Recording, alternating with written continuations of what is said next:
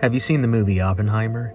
It left out the crew who dropped the first bomb, so here are their names. Colonel Paul Tibbets from Illinois led the mission as the pilot and commander alongside co-pilot Captain Robert Lewis from New Jersey. Guiding the way was Navigator Captain Theodore Van Kirk from Pennsylvania, while Major Thomas Farabee from North Carolina served as the bombardier, delivering the crucial payload. Second Lieutenant Morse Jepson from Nevada handled ordnance, ensuring the bomb's success. Lieutenant Jacob Besser from Maryland was the electronic countermeasures expert, while Sergeant Joseph Stabork from Texas played a key role as a radar operator.